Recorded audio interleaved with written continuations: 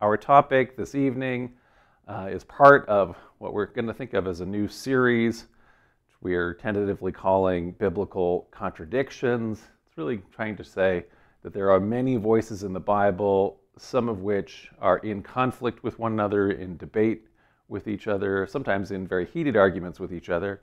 And we're going to kick this off with two Old Testament books, which I think illustrate the point very clearly and very nicely. The book of Ezra, and also the littlest book, one of the littlest books anyway in the Old Testament, the book of Ruth, which is nevertheless an amazing story. It's a story. The book of Ruth is just one clear narrative, and so it's a long narrative but a short book overall.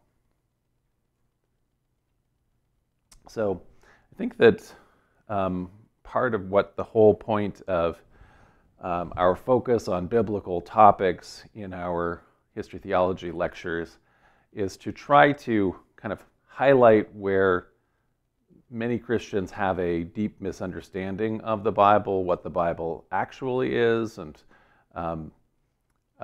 essentially how it can be used with greater understanding so that we understand the context, how it came to be, and how it can be responsibly read and interpreted.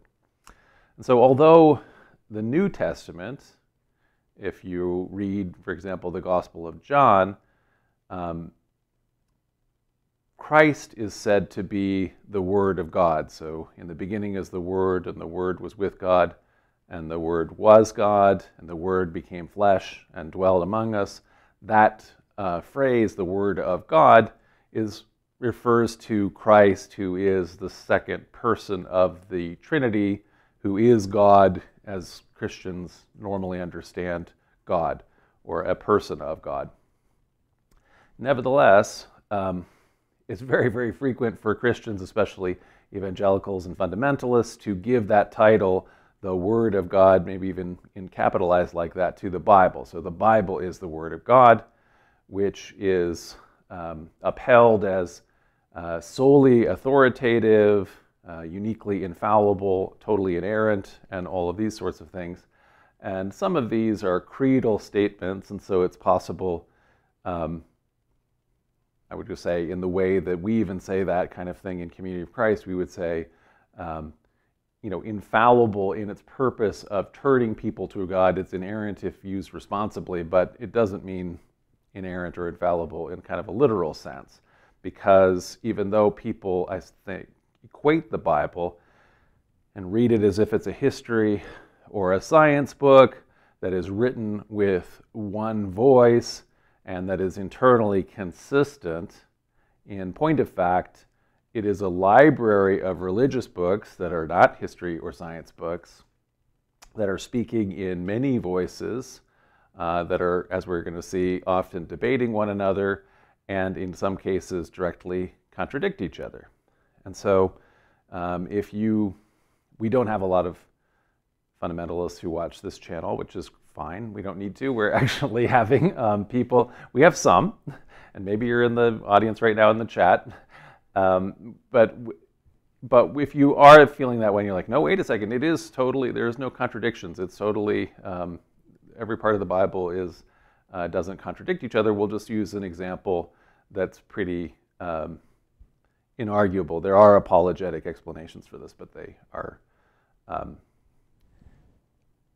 wrong. So they're intellectually not legitimate. So what is the fate, for example, of Judas Iscariot, the apostle who betrayed Jesus? So part of the Easter story is that Jesus predicts he'll be betrayed, and he is betrayed by one of his 12 apostles, Judas.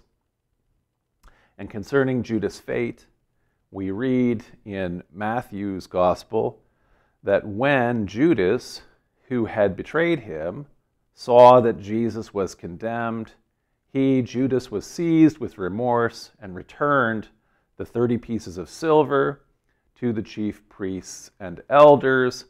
This is the payment that he had been given to turn Jesus over to them. I have sinned, he said, for I have betrayed innocent blood. Well, what is that to us? They replied. That's your responsibility. So Jesus threw the money into the temple and left, and then he went away and he hanged himself. Now the chief priests picked up the coins and said, "It's against the law to put this into the treasury, since it is blood money." So they decided to use the money to buy the potter's field as a burial place for foreigners. That is why it has been called the field of blood to this day. Then what was spoken by Jeremiah the prophet was fulfilled. Quote, "They took the 30 pieces of silver, the price set on him by the people of Israel, and they used them to buy the potter's field, as the Lord commanded me." So Judas, in this account in Matthew, returns the money, hangs himself.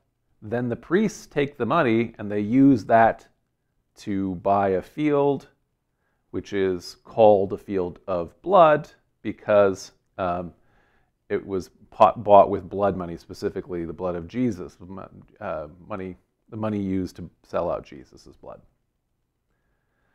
By contrast, in the book of Acts, which is written by the same author as who wrote the Gospel of Luke, we read, "In those days, Peter stood up among the believers, a group numbering about 120, and said, 'Brothers and sisters, the scripture had to be fulfilled, in which the Holy Spirit spoke long ago through David concerning Judas, who served as guide for those who arrested Jesus. He was one of our number and shared in our ministry. With the payment he received for his wickedness, Judas bought a field. There he fell headlong, and his body burst open, and all his intestines spilled out. Everyone in Jerusalem heard about this, so they called that field in their language Akeldama, that is, the field of blood." So in Luke's version, Judas, not the priests, uses the money to buy a field, and then he dies in that field when he accidentally falls, presumably accidentally anyway, headlong, and his guts spill out. So in other words, not because he's hanged himself someplace other than the field. And in this case, the field is now called the field of blood because of Judas's blood that is spilled when he falls in it. So although both evangelists here, have a negative fate for Judas, he's going to die. He's going to get his comeuppance in some terrible way.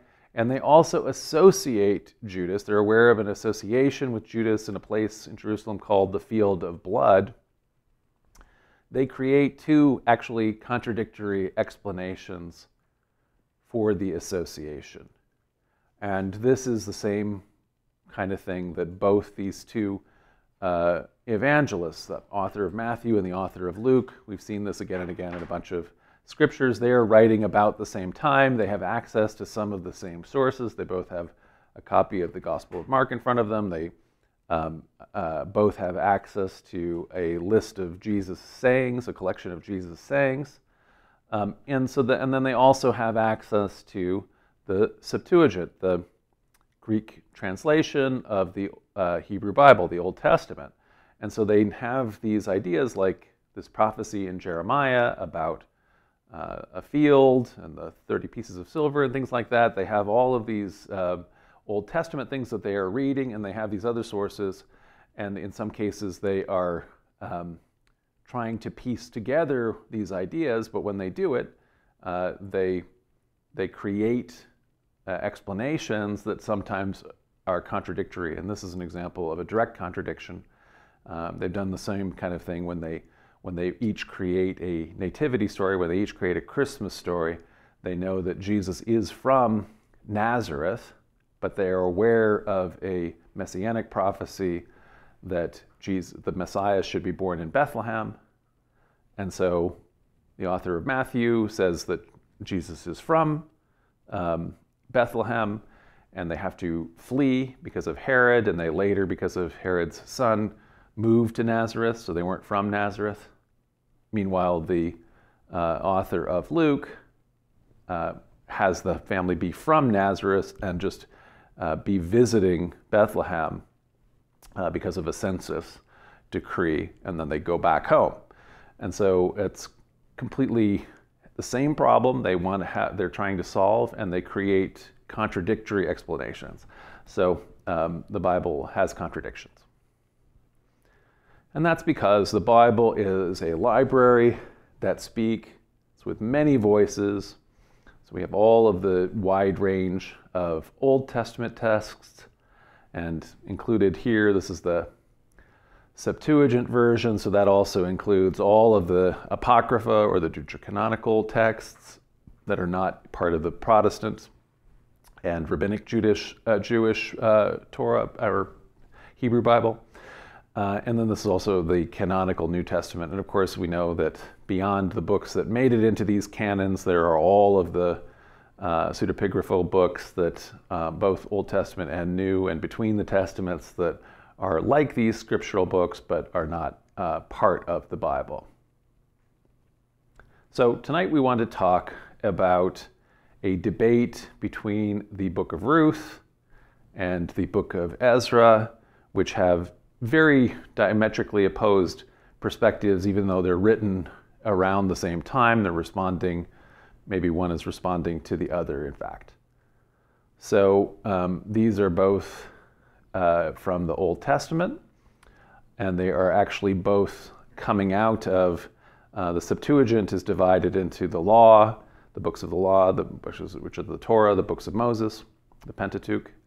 The histories, as they're called, they're not real histories, but they were understood by ancient peoples as histories, so Joshua and so on, we'll look at those. The wisdom books, which includes everything like Proverbs and Ecclesiastes, and also the Psalms, and then the prophetic books like Isaiah and Jeremiah. So both of these, Ruth and Ezra, are coming out of the histories. And so although these are called histories, like I say, they're not histories in a modern academic sense. Some of them do include a lot of historical information. So as we've seen, as you get towards the end of 2 Kings especially, that's getting closer to when that text is written, when there's actual historical memory that is being able to be written into the text, whereas when you're closer to the beginning of that sequence, Joshua and Judges, this is largely legendary account of, in some cases, things that didn't happen. So in terms of Joshua, the conquest and the extermination of the Canaanites that the book of Joshua has isn't seen as a historical event. So, like I say, others of these, though, like the book of Tobit, for example, I think everyone views as being entirely literary. It's not an actual historical character. It's more like a novel or a romance story, which is kind of a fun romance story. So the books of Ezra and Nehemiah, they're separated in a modern Christian Bibles, but they were originally part of one book that scholars now call Ezra Nehemiah. At the time, it was just called the book of Ezra in antiquity. In almost all modern Christian Bibles, it'll be Ezra and Nehemiah as separate books, but it was one book together. There were two different translations of it that made their way into the Septuagint Greek version. And so Ezra and Nehemiah, which we're going to be considering tonight, is very similar to the Hebrew version that we have.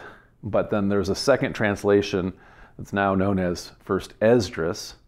So Esdras is just another Greek way of saying Ezra. But Esdras has a bunch of additions. So it's the same book, but then somehow in the process of making the larger Greek version, there have been additions and the book has been rearranged and changed a bit. So it's interesting that we have both of those, but anyways, two different variants. And Esdras is in the canon of, outside the Protestant canon. So it's apocryphal for the Protestants, but for Orthodox and Catholics, it's part of the Bible. So Ezra and Nehemiah is the last of the histories that make it into the Bible for Protestants, and the rest of these from Esdras and Tobit and Judith and the Maccabees and so on are deuterocanonical for Catholics and Orthodox. They're part of the Bible, but not for Protestants. The chronological setting of Ruth is much earlier than Ezra and Nehemiah, and for this reason it is placed between Judges and 1 Samuel in the books that we call the Deuteronomic histories. So these are essentially Joshua, Judges, Samuel, Kings, and Kings, which are essentially one set of histories that it should be read together. And in Christian New Testaments, Ruth is stuck in there in between, even though it's not by the same set of authors and editors as the Deuteronomic histories, because it's set at the time of the Judges, and so these are ordered chronologically. And then finally, out of all of these, we have the 2 books of Chronicles, which somebody around the time of Ezra, maybe a little later than Ezra, and was writing as a replacement for the Deuteronomic histories. So because the Deuteronomic histories include all sorts of embarrassing or negative stories, Chronicles eliminates a lot of those and cleans it all up and makes it more theologically sound for people in the Second Temple period. And it's more or less just taking those as a source, rewriting it, and changing essentially the, some cases the moral of the story. And so originally or historically, the Chronicles and Ezra and Nehemiah were thought traditionally to share the same author and be part of the same school. And it's possible that that's the case. In other words, that if Ezra and Nehemiah is compiled a little later than the historic figure Ezra, it might be part of this chronicler school that is also cleaning up the Deuteronomic history. So those are the histories, and we'll look at Ezra, Nehemiah, and Ruth. To just get a taste of when they are set, we do this timeline a lot, which takes us from the Bronze Age collapse in the 12th century, all the way down through to the control of the Middle East by the great empire of the Persians in the 5th century BC. And so after the Bronze Age collapse, when the Philistines, for example, invade Canaan, and the Egyptians are fighting the Sea Peoples, the Hittite Empire falls, the Mycenaeans and the Minoans fall. In Canaan, this is essentially the tribal period, this kind of legendary era of the Judges, and that's the setting for the book of Judges, stories like Samson and Gideon and Deborah, and it's also the setting for Ruth. So you can kind of see that. And then also within that era is the overlapping time period for when the monarchy under Saul, David, and Solomon is literally inserted into the time period, and then the actual foundings of the kingdom of Israel under the Omri dynasty until its destruction by the Assyrians. And then as the northern kingdom becomes a province of the Assyrian Empire, the rise of the southern kingdom, Judah, which is at the end of which is when the great Bible writing kind of begins. And so then the fall of Jerusalem, that Babylonian captivity that we talked about, that we're going to do a lecture on in a few weeks. Then the destruction of the Babylonian Empire and conquest by the Persians. The Persian emperor returns the exiles, and that is what the setting of the book of Ezra. So the setting of Ruth and Ezra are very far apart, but the writing of Ruth and Ezra is during that Persian period, so at the end of when the setting of Ezra occurs. And so that, again, we outline here where the first temple period is and the second temple period as we talk about. So let's go to Ezra, Nehemiah first. This is the story of the exiles' return from Babylon. So the Babylonians, after the destruction of Jerusalem, had taken away the members of the royal family, the Davidic house, and also nobility and upper classes, and where they had joined and been a part of the Babylonian court.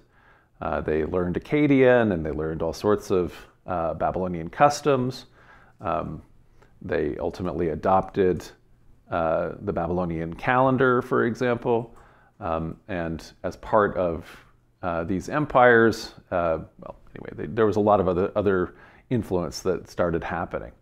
Now, with the conquest of the Babylonians by the Persians, those exiles are allowed by the Persian emperor to return to Judah, which now becomes a minor province, Yehud.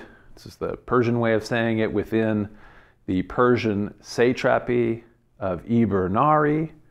And so the Persian Empire is carved up into large kind of semi-autonomous regions ruled by satraps, big provincial sub-kings or administrators.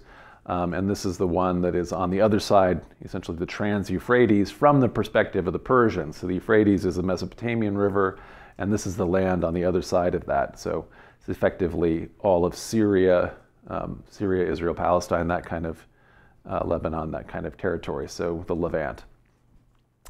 The name of the text is for Ezra the scribe and the priest, and that second section of the book, Nehemiah, is named for a governor, a Jewish Persian governor. So both of these two are Jewish officials, high courtiers in the Persian court, who are sent by the emperor in order to be, in the one case, the priest of the Jewish people in Jerusalem, and in the other case, to be the governor of the province of Yehud. So just to get ourselves our bearings, when we look at the ancient Middle East, the Achaemenid Empire, the Persian Empire, is the first great, really great empire in the West. So it overthrows the earlier empires, the Assyrians, the Babylonians, that had been largely confined to the Fertile Crescent and Egypt. And so now they bring into that all of Persia, all of kind of the Caucasus and Anatolia, what's now Turkey, and then ultimately into South Asia as well, taking Afghanistan and Pakistan, what's now Pakistan and Central Asia. So a very vast empire indeed. And one of the ways that the Persian King of Kings is able to operate this is unlike the earlier empires like the Assyrians, which had this policy of taking the leaders and moving them and forcibly deporting them and moving leaders from the other places around, so that you were constantly humiliating conquered peoples, destroying their temples, humiliating their gods, and just claiming the superiority of the gods of Assyria and later the gods of Babylon. The Persians have a relatively tolerant policy where people are allowed to practice their own customs. The Persian emperor will support local religions, and that policy is very appreciated by the Judeans, who in the Bible call Cyrus a Messiah, or an anointed religious king. In other words, an important leader or protector for the faithful. So just zooming in here on the Fertile Crescent part, as the Persians have conquered the Neo-Babylonian Empire, 539. The exiles are at the capital, what had been the capital in Babylon. Many of them stay, and so the diaspora continues. There are also exiles in Egypt, but now Jerusalem, which had been ruined and was still more or less a ruined city, is allowed, or they're given permission to rebuild, and they're also apparently given funds to rebuild the temple and directions to do so.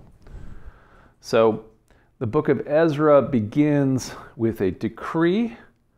So it's purportedly issued in 583 BCE by Cyrus, so Cyrus the Great. I think that there's multiple versions of this decree, even in the book of Ezra, and there's also one in the book of Chronicles.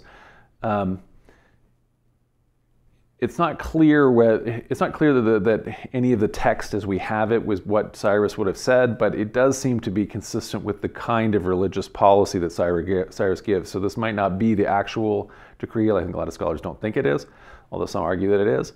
But nevertheless, it's probably referring to something that is part of Cyrus' general policy. So in the first year of Cyrus, that is the first year of his reign over Babylon, having defeated the Babylonians, Cyrus, king of Persia, in order to fulfill the word of the Lord spoken by Jeremiah, the Lord stirred up the spirit of Cyrus, king of Persia, to issue a proclamation throughout his entire kingdom, both by word of mouth and in writing, which says then, quote, this is supposedly the decree, "Thus says Cyrus, king of Persia, all the kingdoms of the earth the Lord, the God of heaven, has given to me, and he has charged me to build him a house in Jerusalem, which is in Judah." So even though you may ask, well, wait, this does seem like a giveaway, that why would he really be talking about the Lord, the King of heaven? And it's possible because that could be a title that he's giving to the great god of the Persians, of the Zoroastrian religion, Ahura Mazda. So that might be, the King of Heaven is one of Ahura Mazda's titles. So those among you who belong to any part of his people, may their God be with him. Let them go up to Jerusalem in Judah to build the house of the Lord, the God of Israel, that is, the God who is in Jerusalem. Let all those who have survived in whatever place they may have lived be assisted by the people of that place with silver, gold, goods, and livestock, together with the voluntary offerings for the house of God in Jerusalem. So like I say, the historicity of this decree is disputed, and probably, I don't know, it's hard to say, it's probably not, the actual decree, but most scholars agree that Cyrus created a policy of relative tolerance for his subjects' many religions. The returning exiles, according to the book of Ezra, are initially led by a prince of Judah named Sheshbazzar. So King Cyrus too had the vessels of the house of the Lord brought forth, that Nebuchadnezzar, the king of the Babylonians who had destroyed Jerusalem, that Nebuchadnezzar had taken from Jerusalem and placed in the house of his God. So things that had gone from Jerusalem temple and had been brought as spoils, I presume to Marduk's temple in Babylon. Now all of those spoils are going to be returned by decree of Cyrus. Cyrus, king of Persia, had them brought forth by the treasurer Mithridath, who counted them out to Sheshbazzar, prince of Judah. All these treasures, they list them all off, Sheshbazzar took with him when the exiles were brought up from Babylon to Jerusalem. So who is Sheshbazzar? The name Sheshbazzar may be Akkadian, so it may be Shemesh Abu Usur, which is to say Shemesh, the Akkadian god of the sun, the Mesopotamian god of the sun, protect the father. If so, then that's really showing, in just a couple generations here, heavy assimilation from the house of David, the royal house, because they're known popularly anyway by Akkadian names that have, a theophonic name for, a Babylonian god. Be that as it may, it's hard to know exactly who he is. It's often identified with Shenessar, who is listed in Chronicles as the fourth son of King Jehoiakim of Judah, so a king who went into exile in 598. So So just one of the sons of the exiled king of the Davidic line. So Sheshbazzar here is also mentioned in the book of Ezra in a purported letter from Tattenai, who is the satrap of Ibr-Nari, so that whole big Syrian province that is beyond the Euphrates from Mesopotamia. So Tattenai writes to the Persian king Darius I in Ezra chapter 5. And that letter states, quote, "A certain Sheshbazzar came to Jerusalem and laid the foundations of the house of God," but that still decades after he had done that, the satrap is saying the temple still hadn't been completed. So that's the mentions that we have of Sheshbazzar in the book of Ezra. Whoever he might have been, he immediately falls out of the story in the book of Ezra. And so he is now replaced by a second Davidic prince, Zerubbabel. So he now is listed as the governor of Yehud, the Persian province, little Persian province around Jerusalem. And he is the one who is said to be in charge of the construction of the temple. So Zerubbabel is also a Davidic prince. He is the grandson of Jeconiah, who is the second to last king of Judah prior to the exile. And so it's possible, depending on who exactly Sheshbazzar is, that he is a nephew of the previous prince governor. Like Sheshbazzar, though, Zerubbabel has an Akkadian name, which means seed of Babylon. And so again, it's showing the remarkable assimilation in the 2-for-2 names we have here of the Judean princes, taking Babylonian names as they are part of the Babylonian court. So of Zerubbabel, who becomes the governor of Yehud, the book of Ezra says, "Then the prophets Haggai and Zechariah, son of Iddo, began to prophesy to the Jews in Judah and Jerusalem in the name of the God of Israel. Thereupon Zerubbabel, son of Shealtiel, and Jeshua, son of Jozadak, began again to build the house of God in Jerusalem, with the prophets of God giving them support." So as the text here illustrates, Zerubbabel's importance at the time is also shown by multiple references to him by contemporary prophets. So minor prophets Haggai and Zechariah, who are active around this time, talk about Zerubbabel. Haggai, for example, in 520 BCE, says, "The word of the Lord came to him and told him to," quote, "speak to Zerubbabel, the governor of Judah, quote, I will shake the heavens and the earth. I will overthrow the thrones of kingdoms and destroy the power of the kingdoms of the nations. On that day, oracle of the Lord of hosts, I will take you, my servant Zerubbabel, son of Shealtiel, oracle of the Lord, and I will make you like a signet ring, for I have chosen you, oracle of the Lord of hosts." So Zerubbabel here is going to, after this apocalyptic moment when the kingdoms of the world, presumably the Persians and all of the people that they are king of kings over, are overthrown, then there will be a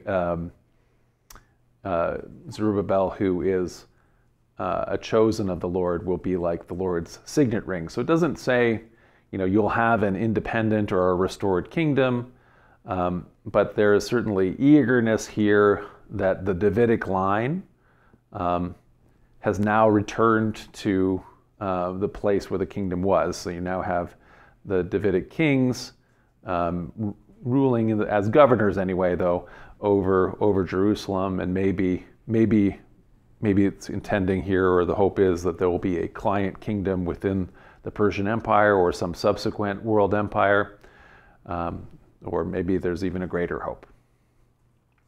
So as work begins to take shape on the temple, and as the various sacrifices and some of the festivals are restored, Judah's neighbors respond with an offer to help.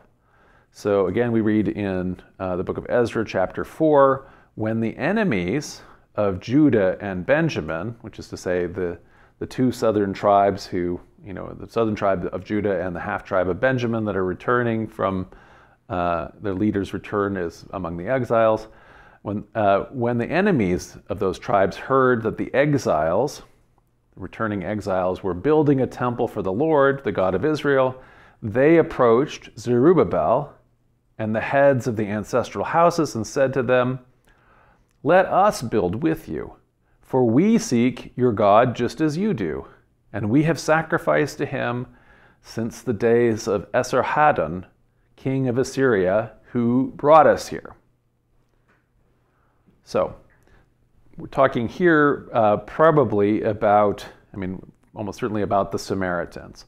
And so this is the provinces as it had been created by the Assyrians, and the Assyrian provinces were passed ultimately to the Babylonians and then now to the Persians. This is all within this, it would have new administrative boundaries, I'm sure, but within this satrapy of the land beyond the Euphrates. So although these neighbors indicate here that they believe they worship the same God as the returning exiles, the book of Ezra has a highly partisan response. So right out of the gate, the author calls them the enemies of Judah and Benjamin, and also puts into their mouths the idea that they are people that are living in the land who are not true Israelites, but rather are foreigners settled in Israel by the Assyrian king Esarhaddon after Samaria had become a province of the Assyrian Empire in 722 BC. This is probably not something that any of these guys would have said. This is as something that you're putting in their mouths because you were making that argument against them. Rather, the people in the north would have considered themselves to be true Israelites, who maybe, yes, some people had been brought there in the same way some of their nobles had been taken away to Assyria and lost. Nevertheless, they considered themselves to continue to be worshipers of the God of Israel. So, in any event, whatever they thought, we only have the Ezra's kind of partisan anti-Samaritan version of the story. The returning exiles rebuffed this offer to help build the temple.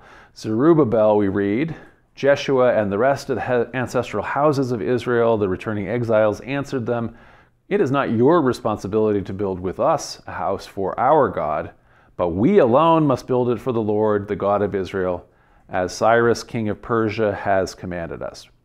And so after being rebuffed, if the offer had been genuine, it's now turned to enmity. And so from this point onward through history, the Samaritans and the Judeans are going to be enemies. So Zerubbabel is able to complete the temple, or his people do, whether he's there to do it or not.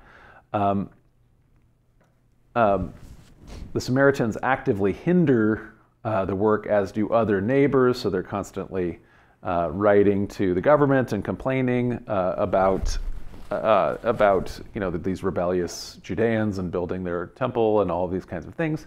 So it took over 20 years to construct what was a relatively modest structure, very modest in comparison to Herod's later rebuilding of the Second Temple with its massive platform, and this is just the little central area, and even this building would have been much smaller than what Herod ended up building.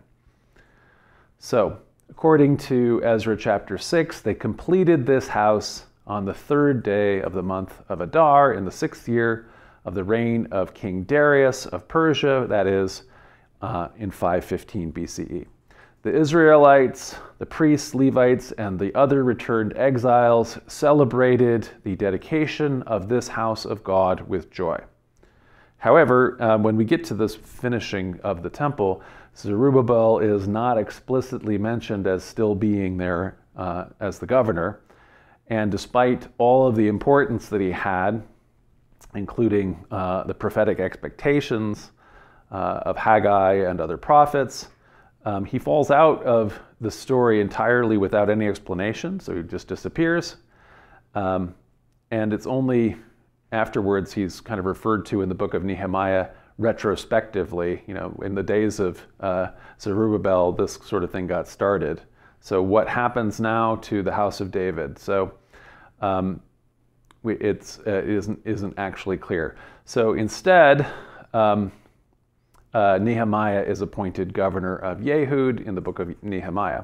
So it may be that the revolutionary expectations, kind of illustrated by these prophetic attention, that all of that kind of expectations that a Davidic prince had, that might have been just seemed as way too dangerous by the Persian court. Certainly, according to the book of Ezra, they're getting a lot of nasty letters to that effect from the Samaritans and other neighbors.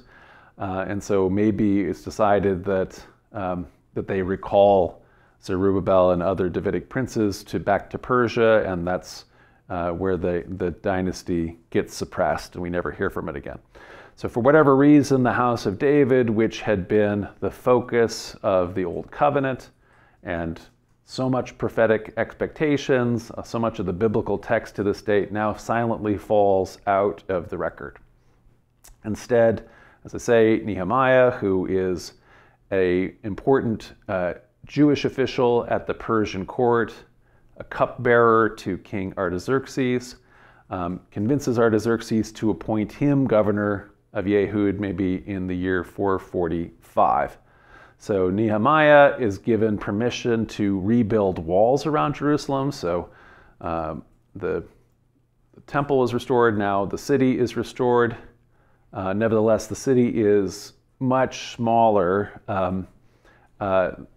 than it had been, and certainly much smaller than it's going to be. So as you can kind of see, the smaller temple complex, and then the walls go around what had been the old city of David. The old city as we now know it today expands a lot to the north and west of this, much bigger walls that encompass it than in Nehemiah's time. So despite the occasional support from Persian kings as described in the books of Ezra and Nehemiah, Jerusalem in this era was still kind of a smallish provincial subcapital of, again, a poor, relatively unimportant region within this great empire of Persia. So we've talked about all of these governors. What about Ezra? So in addition to the provincial governors, the Persian kings also began appointing high priests. So Artaxerxes, king of Persia, commissions Ezra, who is called both a scribe and a priest.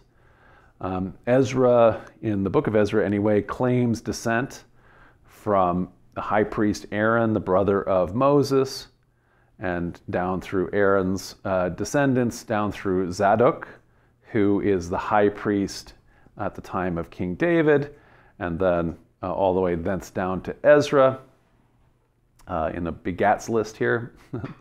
And it also says that Ezra had been one of the exiles in Babylon, specifically one who had set his heart on the study and practice of the law of the Lord. So he is an expert in the law and Torah. I'll just mention that this list, though, of Ezra's ancestry that's provided, certainly from Zadok to Ezra, it is far too few generations. These priests would have to be living way longer amounts of time in order to, there's so many generations between David and the Davidic prince like Zerubbabel, just, many more greats that go in between here than this. So it is a created genealogy, but it doesn't have enough names. Nehemiah describes Ezra publicly reading the Torah to the whole assembly in Jerusalem, all the men, women, and the children, And so it says, in the square in front of the water gate, Ezra read out of the book from daylight till daybreak till midday, in the presence of the men, the women, and those children old enough to understand. And all the people listened attentively to the book of the law. Ezra the scribe stood on a wooden platform that had been made for the occasion. He opened the scroll so that all the people might see it, for he was standing higher than any of the people, and when he opened it, all the people stood. Ezra blessed the Lord, the great God, and all the people, their hands raised high, answered, Amen, Amen. So in reading the law publicly, the people are reminded of many things, including a commandment to observe the festival of the booths by building and dwelling in booths. And so in response to hearing that, the entire assembly of the returned exiles made booths and dwelt in them. Now the Israelites had done nothing of this sort from the days of Joshua, son of Nun, until this occasion. Therefore, there was very great joy. Ezra read from the book of the law of God day after day, from the first day to the last. They kept the feast for 7 days and the solemn assembly on the 8th day, as was required. So many scholars have said that this occasion described here may be the moment that Ezra and his scribes are first reading the Torah compiled and edited together in close to its present format for the first time. So this may be the first time anybody's had the 5 books of Moses, the Pentateuch, as we sort of have them. And that's one of the reasons why when Ezra's reading it, they find things in the law that they'd never heard of before and nobody'd actually obeyed since legendary times, since Joshua. So it's also suggested that maybe it's Ezra and his scribes, maybe back at the Persian court in Babylon, that they had been the ones that have actually edited all of the source texts together in the compilation that now becomes the Torah. So whether or not it can be attributed to Ezra, what we can say is that the 5 books of Moses are probably taking shape in this earlier Persian part of the Second Temple period. And one of the reasons for that is that so many of the themes that are included, like the Exodus story, had such obvious appeal to the returning exiles. So in the same way that the tribes of Israel had been in exile, in slavery in Egypt, and are delivered and are able to come to the Promised Land and ultimately build a temple, that narrative has been relived now by the exiles returning from Babylon. And so it could be that there were lots of other writings in a cycle of religious stories that the exiles had, some of which didn't make the cut because they weren't as appealing to them. In any event, we don't have it, so that's an argument that's made. So acting as the chief priest, Ezra sets the tone now for religious observance in Jerusalem. So one of these things that we have is, let me see if I missed one here. So yeah, the slides are out of order. So observing the festival of booths is not the only commandment that Ezra found in the law. So in Nehemiah 13, we read, "At that time, when the book of Moses was being read in the hearing of the people, it was found written there, 'No Ammonite or Moabite may ever be admitted into the assembly of God.' And when they heard that law, they separated all of those of mixed descent from Israel."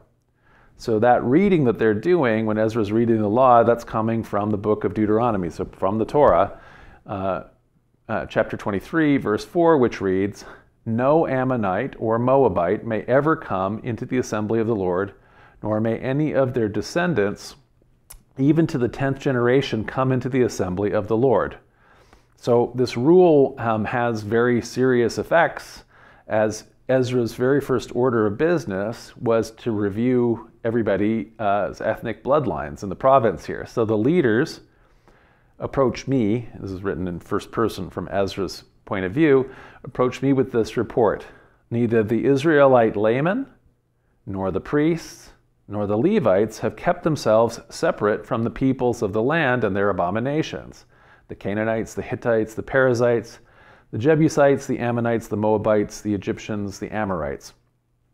For they have taken some of their daughters as wives for themselves, and their sons, thus intermingling the holy seed with the seeds of the peoples of the lands. Furthermore, the leaders and the rulers have taken a prominent part in this apostasy. So Ezra is shocked by that report that's presented to him, and when I had heard this, he said, I tore my cloak and my mantle, I plucked the hair from my head and my beard. I sat there devastated. He gives this long prayer of shame and humiliation, of guilt at this direct disobedience of the law of Moses.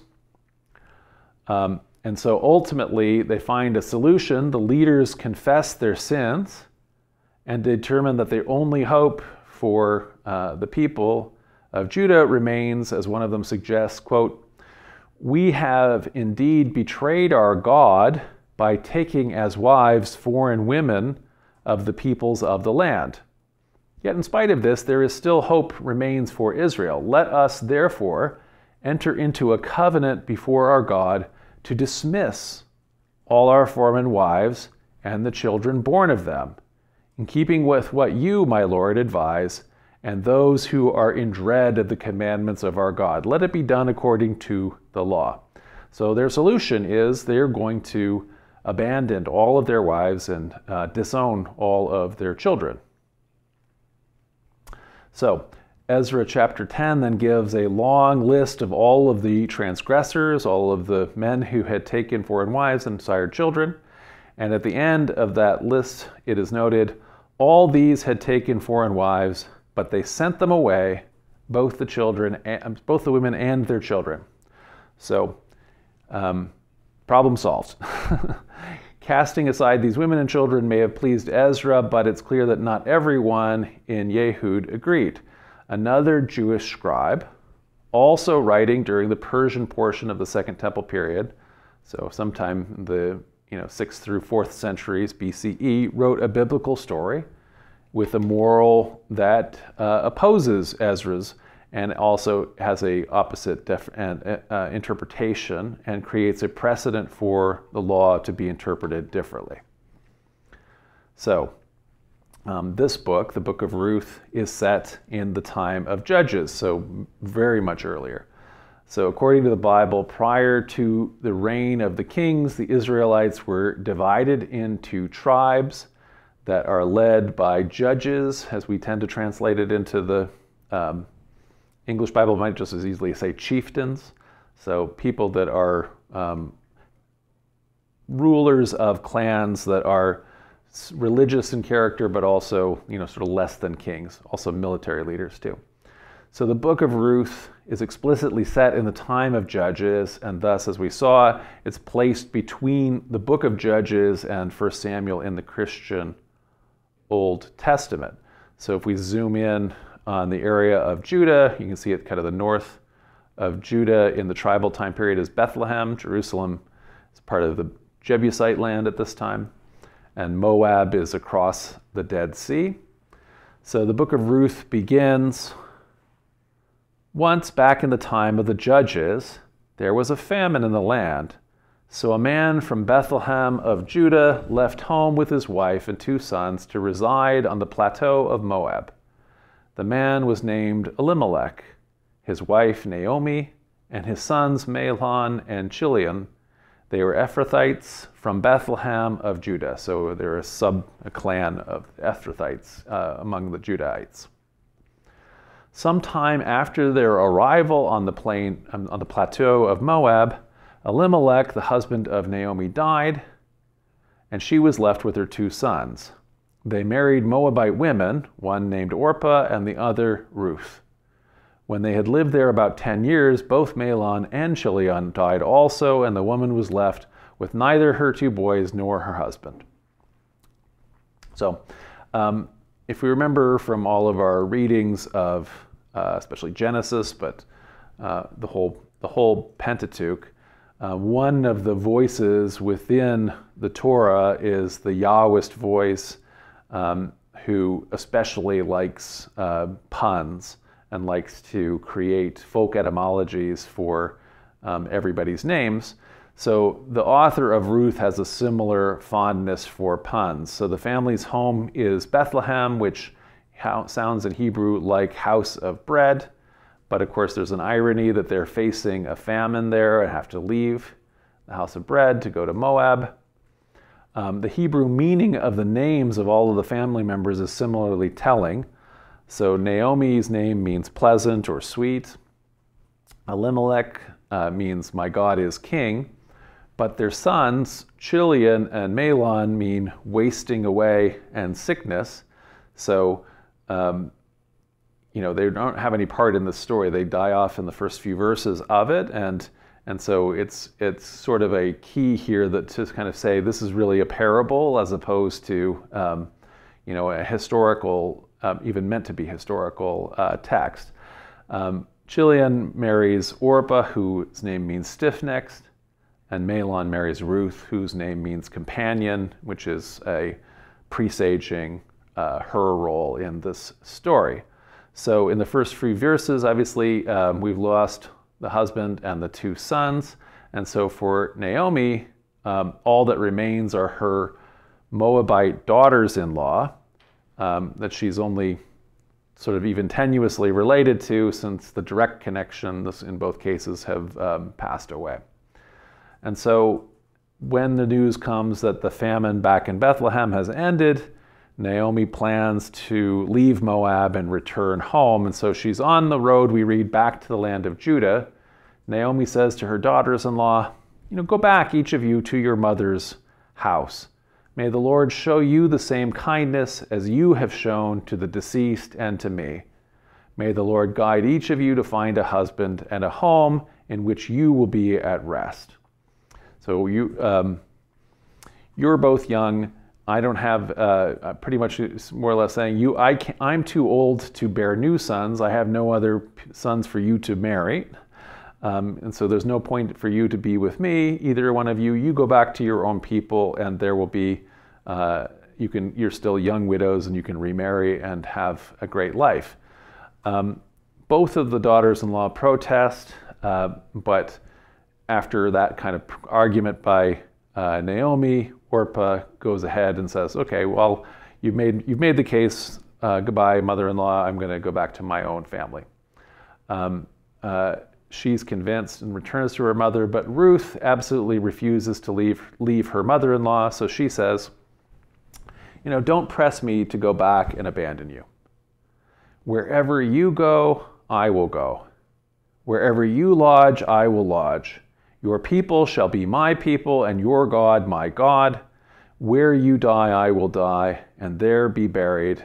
May the Lord do thus to me and more, if even death separates me from you. So, with this pledge of devotion, Naomi stops arguing with Ruth. She realizes that not going to have any more effect, and so they decide to go together to Bethlehem. Upon their arrival in Bethlehem, the whole town, we read, is excited about them, and the women ask, can this be Naomi? But Naomi says back to them, don't call me Naomi, which means pleasant or sweet. Call me Mara, which means bitter. For the Almighty has made my life very bitter. I went away full, but the Lord has brought me back empty. So Naomi and her Moabite daughter-in-law Ruth arrived in Bethlehem at the beginning of the barley harvest. So without husbands and sons, the two widows are, like all ancient people, in a very potentially desperate circumstance. But in this story, they're shown to be hardworking and wise, and they're able to find a way forward through diligence and planning. They also make use of Mosaic law. So the author of Ruth is very well versed in the Torah, which the character Naomi employs to improve her circumstances and Ruth's. So Naomi's deceased husband Elimelech has a rich kinsman named Boaz. And Boaz, because he's righteous, leaves grain that has been dropped on the ground during harvest. He lets it lie where it falls because of that is a Levitical commandment to do so. And then according to custom, women can come and glean there afterwards, which means pick up the leftovers. So as Ruth is gleaning in Boaz's fields, she catches his attention and he starts giving her preferential treatment. The situation provides Naomi with a potential plan as she sets out to tell her daughter-in-law she wants to help her place her in a pleasing home. So Naomi says to Ruth, "Now, is not Boaz, whose young women you are working with, a relative of ours? This very night he will be winnowing barley at the threshing floor. Now go and bathe and anoint yourself, and put on your best attire, and go down to the threshing floor. Do not make yourself known to the man before he has finished eating and drinking, but when he lies down, take note of the place where he lies, then go uncover a place at his feet, and you lie down, and he will tell you then what to do." And so feet here is generally interpreted as a euphemism, so this is kind of the plan to seduce Boaz. The plan to sleep with Boaz works, which ultimately leads him to marry Ruth, again by a clever twist in the law. So levirate marriage in the law of Moses obliged a brother of a deceased man to marry his brother's widow in order to provide the deceased man with heirs. So he'll raise up children who are then said to be his brother's sons. So although Boaz is not the brother of Ruth's deceased husband, Mahlon, nor of Naomi's husband, Elimelech, they assemble a council of elders in Bethlehem. And during that, Boaz assumes responsibilities for the women as their nearest kinsman, or by claiming it. So there's even a closer kinsman who decides not to take anybody up on the offer, so that it falls to Boaz. And thus, through this kind of clever play on the law, Boaz inherits their property and he marries Ruth.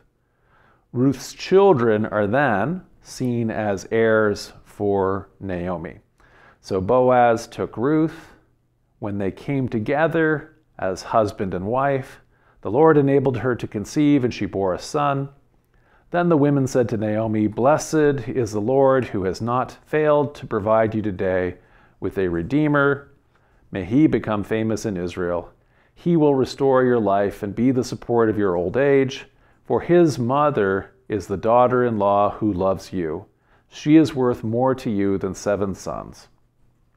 So Naomi took the boy, cradled him against her breast, and cared for him. Then the neighbor women joined in the celebration, saying, "A son has been born to Naomi." They named him Obed. He was the father of Jesse, the father of David. So they live happily ever after, and Ruth has this then legacy.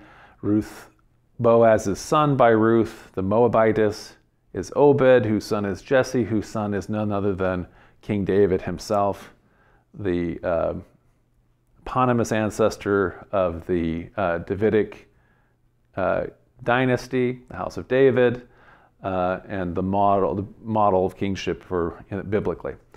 And so he is obviously part of the congregation, the assembly of the Lord, despite what the law of Moses has written in Deuteronomy 23:4. So no Ammonite or Moabite may ever come into the assembly of the Lord, nor may any of their descendants, even to the 10th generation, come to the assembly of the Lord. So this is whatever that is, 1, 2, 3 generations to get to King David.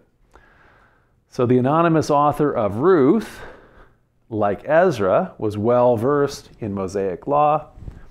Very familiar with the storytelling found in the Torah and also the Deuteronomic histories. like the book of Judges.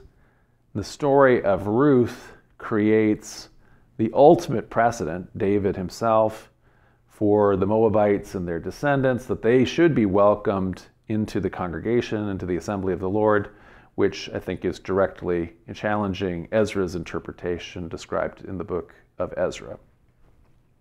So Ezra and the author of Ruth both knew and treasured the law, but they had different perspectives about how it should be lived, which is why I think that this tonight, anyway, I wanted to outline as a beautiful example of a debate within the Bible.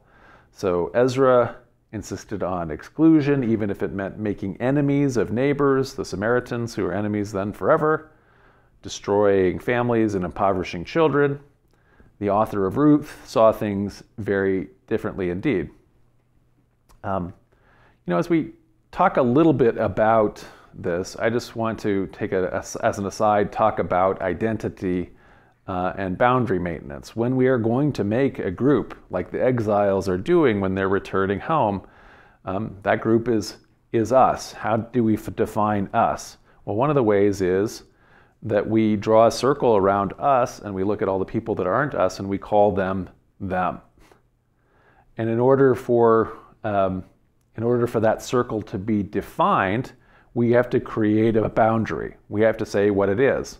So Ezra has a way of saying that, which is that the people cannot be Moabites and so on. The reality of group identity is that there's a big diversity within the group that is us, and there is a big diversity in the group that's them, and the difference between the two is actually the one is on this one side of the border and one is on the other side of the border.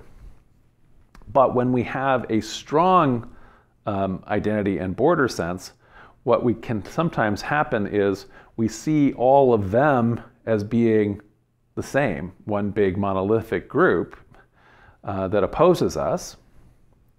And sometimes the force can become very strong, of group identity can be very strong, which causes incredible conformity among the in-group as well.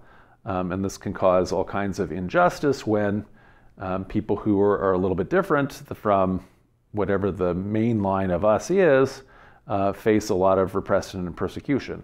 Nevertheless, the stronger this border is, the stronger the powers of conformity are, the stronger the demonization of the other on the outside, the stronger the group identity. So then it becomes very, very strong. And so, what Ezra did, may well have created a very powerful group identity that other groups that were contemporary didn't have, and so they have ceased to exist for one reason or another.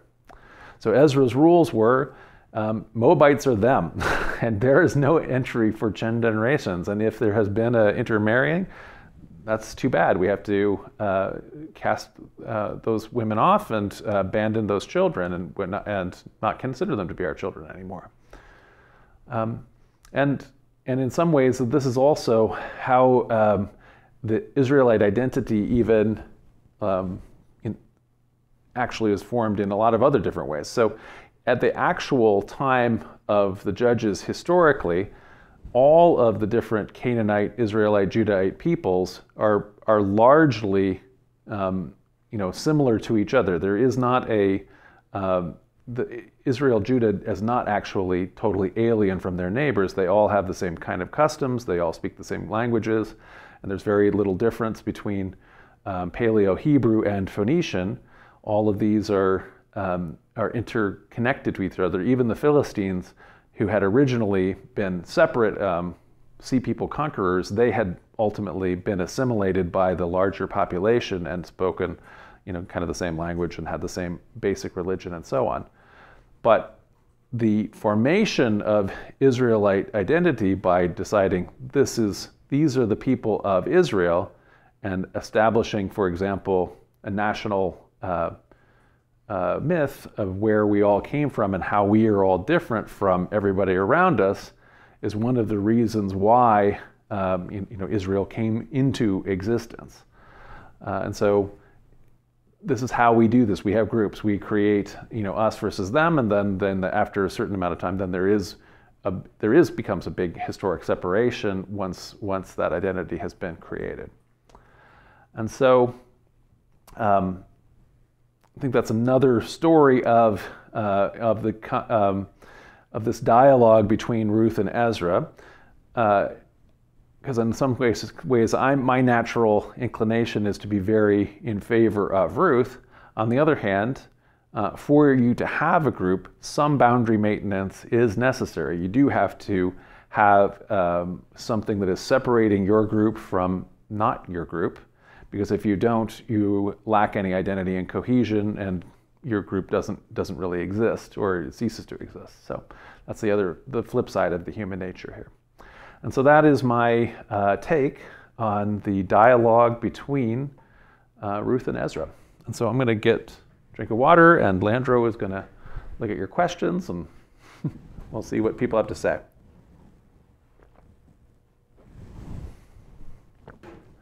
So first off, I want to thank people who've been supporting us.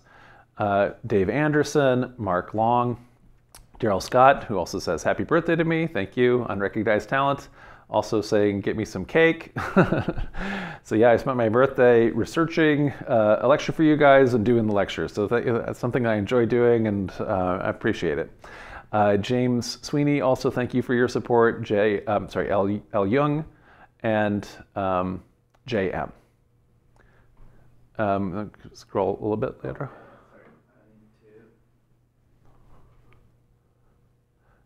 I want to thank some of our PayPal and Canada Helps donors as well. So Ian Fraser, Elise Wood, Galen DaCosta, Noah Henninger, Charles Reynolds, Keith Martz, Gregory Lund, Ariel Umberto, Tiara Molina, Lindsay Gardner, Windsor Dairy, Deborah Moore, John Klinkner, and it's going... wow, there's a lot.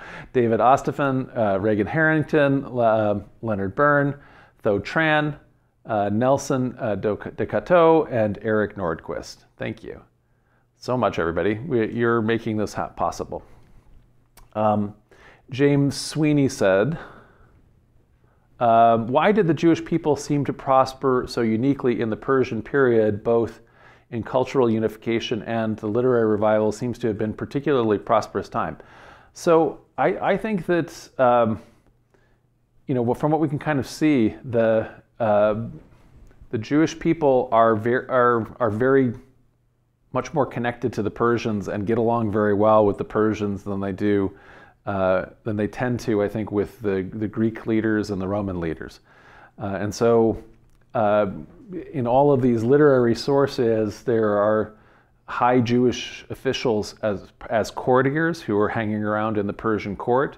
So they seem to be compatible. They have had, it was probably very fortuitous that they had been part of the Babylonian court at a certain moment when the Babylonian court is sort of sucked up into the Persian court, and Jewish people were brought along with it. And so yeah, then there's because of interest in reviving the temple, it does seem like there's a direct permission structure that is coming from the court to allow some of these courtiers to go ahead and lead that. So it does seem like this is a time period where they are well connected to each other. Part of the thing that happens in the second part of the Second Temple period with the Hellenistic times is because there are two powers here. The Seleucids are in Mesopotamia and Syria, and the Ptolemies are in Egypt. Judea becomes a frontier between them, and so I think that they were doing all right in the Hellenistic period too.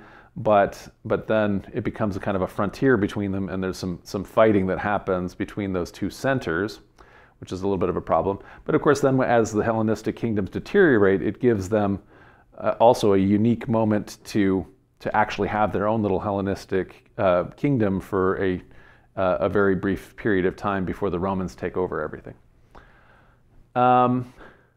Kaiwan says, what was so special about 10 generations? Why not 6 or 12? So I don't know particularly why that particular time frame is given in Deuteronomy, why it wouldn't be 6 or 12, why it was 10. I mean, it's 10 generations is essentially forever. And so it's pretty much saying forever. So Daryl Scott says, did the people who put the Septuagint together realize that these books were in conflict? Did they think about it back then? I don't know if I've read a commentary, from this time period where they're seeing it as being in conflict. I think that they probably did. The thing about Second Temple Jewish, and then especially now rabbinic Jewish study is understanding that these texts, you are in dialogue with these texts, and that ends up being the whole point of what the rabbis do. So once you have the Hebrew Bible, the dialogue doesn't stop, because the Talmud and the Mishnah and everything, this continues to be additional rabbinic dialogue where you have the text here, and then there's commentary, all surrounding it. So there is argumentation is kind of part of the idea. What we're kind of trying to, so I don't think that it's the idea of dialogue and conflict within the scriptures is lost, especially among Jews. It's just amongst, I think, some Christians where there's just this idea that the Bible is written in King James English in one voice and it drops out of heaven on people, and they can take one little verse out of it and apply it to anything because they're not aware of the broader dialogue. So I would say that, yeah, it probably was understood at different times, certainly maybe even at the time, if you were somebody who was not getting rid of your Moabite wife and your children, and you were being discriminated against culturally in Jerusalem at the time. If you had a copy of the Book of Ruth, that might be something that consoled you and your family. You would see that as different from what the priest was saying. Unrecognized Talent says, how many people lived in Jerusalem before the destruction of the first temple, roughly speaking? So I don't know. I don't know the answer to that. We'd have to look up what the estimates are. So it's not huge even then. It's never been a super huge city. But it would have been bigger, I think, at the end of the first temple period, and then bigger again at the end of the second temple period. But smaller at the kind of beginning of the second temple period. It's only the whole circuit of the walls by the time Nehemiah builds them or rebuilds them is about a mile and a half or something. So very, very small circumference city. Stephanie Ceresi asks, does John consider all of this to be real history or any of it? So the Ruth story is not real history. It's a parable that's written many centuries later. It's a wonderful story, but it's not real history. The Ezra story, I think, is mostly, I would say it's probably mostly real history. It may not be exactly as stated, but I think that's written fairly close to, if not by Ezra himself. There's a part that's written in first person, which maybe is written by Ezra, maybe is not, but it may be written within a few generations or so after when Ezra would be. So I would say yes, that a bunch of the stuff we read in Ezra is historical.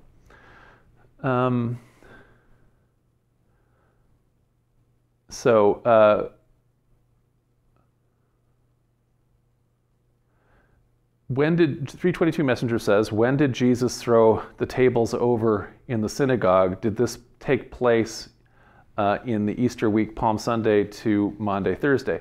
So it's the tables of the money changers is not in the synagogue, it's in the temple complex in Jerusalem. And so it's it's like you're saying, it's the story is set right before the first Easter in the Gospels. In the Synoptic Gospels, it's set then, and so that's right in the last week of Jesus' life, and so it would be on in the days leading up to the first Easter. It doesn't say which day it happened in the Synoptic Gospels, but it would have been in the days leading up to it. And so some people have argued, some historians have argued, that this disruption that Jesus makes in the temple is one of the things that caught the attention of Roman authorities who ultimately executed him. Another, it's set in the Synoptic Gospels after the Palm Sunday event, where Jesus is imitating and satirizing a Roman military triumph, which also caught the attention because the crowds are following him around. So that would have caught the attention of the Roman authorities. And so they are potentially, according to the Synoptic Gospels anyway, seeing him as a revolutionary, and he's charged with insurrection and making himself be the king of the Jews, and he's executed for that cause in the Synoptic Gospels. In terms of the Gospel of John, I think the money changer, the temple incident, takes place much earlier, and so this is an example of, again, the Gospels themselves, the biblical authors not agreeing with each other. So we can't know, but that's what we just can take from those gospel accounts, which is the only accounts we have of that. Christian Skaggs says, what are some of the apologetic rebuttals to the whole field of blood contradiction you discussed in your introduction? So it doesn't really work to have an apologetic rebuttal, but essentially what people will say is that when it says that Judas fell and his guts spilled out, that is just another way of saying, or another word for saying, that he was hanged.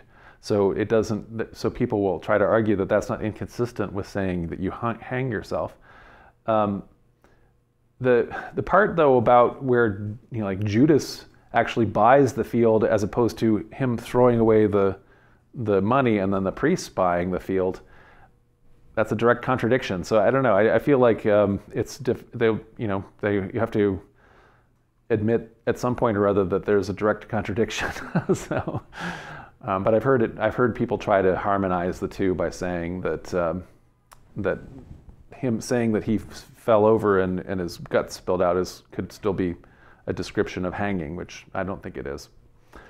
Adam Euchre says, are there any connections between the books of Ruth and the book of Esther? I don't think so, except for the fact that they're from the Persian period, and so Esther is talking about is set again in the Persian period and with the Persian court, and so it would be interesting to explore some of that, the text of Esther at some point or other, and some of these other texts that are related to or from that same era, this era in the Persian period. Paul Cleve says, was Naomi a bit devious when it came to getting Ruth married? I think so. I think that she was being clever. She said, when it became apparent that she sent first off Ruth to her kinsman's fields as opposed to anybody else's fields.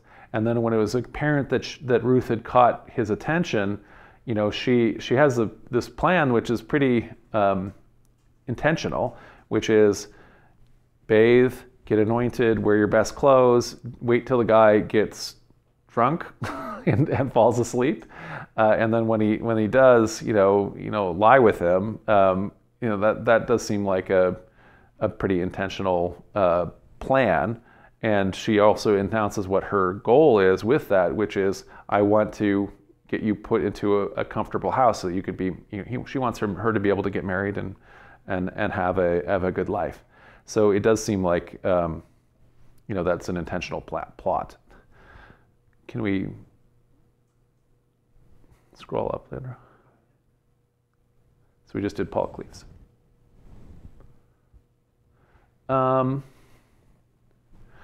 Stephanie Seresi asks, where in the timeline did the Jewish temple on Elephantine Island in the Nile exist concurrently? So it would be, I guess we're probably seeing the timeline right now. I'm not seeing it on the thing, but essentially it's in the Second Temple period. And so what happens is that we see it, you can see down there at the end of the kingdom of Judah when it falls, and it says Jeremiah is active. So Jeremiah escapes, the prophet Jeremiah escapes with a part of the Judahite army, and they go to Egypt.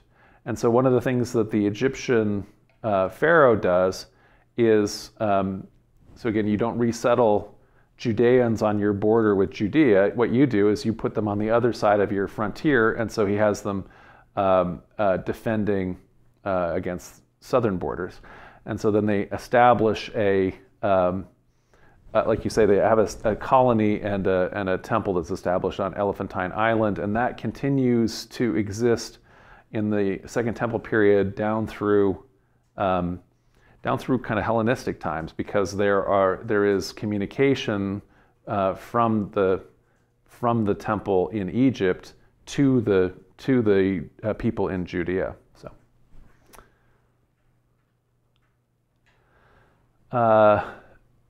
Michelangelo says, so at his feet was a euphemism. So that's, uncover his feet and sleep at his feet is generally interpreted as a euphemism. But it says at his feet. But I lead you to leave it to your imagination. What that's a euphemism for. So Michelangelo says, how possible is it that Ruth was written by a woman? Has any scholar proposed that theory? It reminded me about Luke in that sense. So I think it's possible. Again, I don't know. The problem is that so it's earlier. So the thing about for Luke is that we're getting to, I don't know, we're getting to later. As you get later, there's more people who have literacy and more people that are rich in an empire. But it's completely still possible at this earlier time. It's just we don't have a huge number of examples. But in the same way that that people have made the case that the Yahwist author in the Pentateuch is a Judean princess, so that's a case that Harold Bloom has made, among others. I think it's completely possible that you could, this is an anonymous author, it's an anonymous author who is focusing on women and women's issues. So is it possible that there's a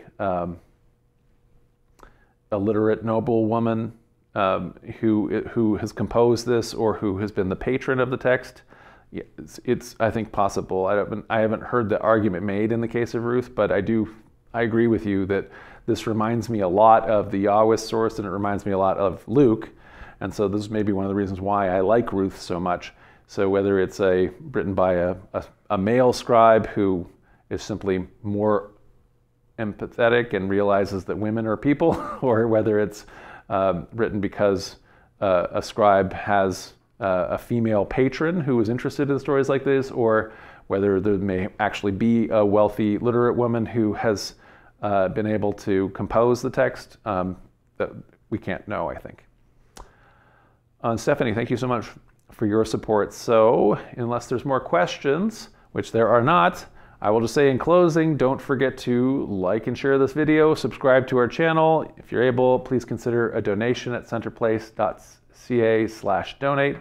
And next week, I'm trying to remember what it is Constantinople and the Fourth Crusade. That's going to be a fun one. See you then.